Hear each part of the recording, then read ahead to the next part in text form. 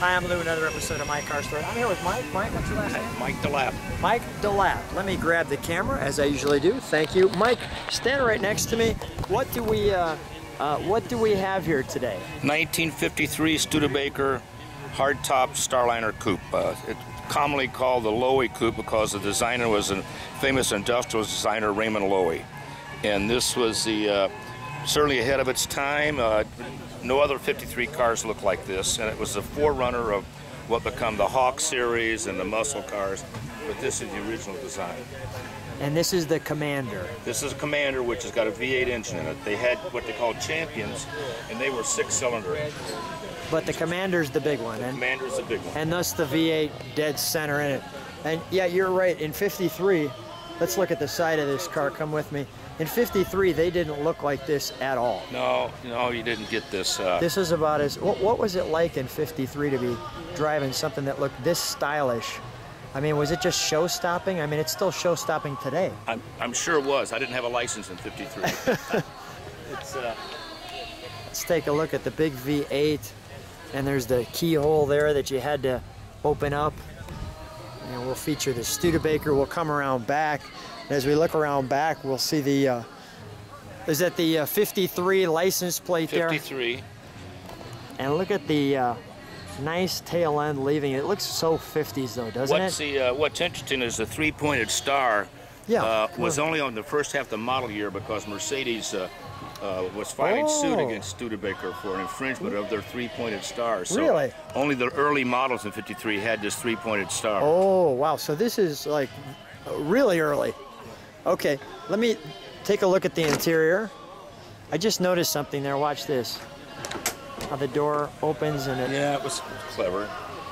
And the back windows. They've got the three-pointed star on the ashtray, and that's, it's still unusual and on the steering wheel. That doesn't move up or down. That's solid. Yeah, that's it. And I see the big S for the Studebaker. Is that a speaker? Rear speaker. Okay. And then there's a lot of room in this car. Well, they call it a 5-passenger, assuming they get 3 passengers in the front and 2 in the back. And look at that. And look at the gauges. And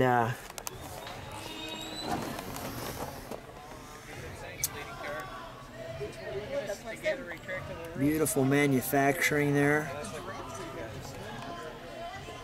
Take a look at the gauges there. And there's the V8.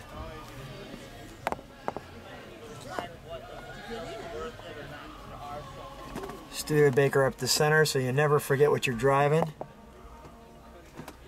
And the original steering wheel.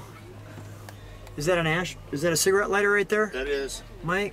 And then the... There's an ashtray below it, it was all common back in that era. And a speaker right in the center too, so one in the front, one in the back. Okay, that is great. Let's shut this door and let's take a look under the hood.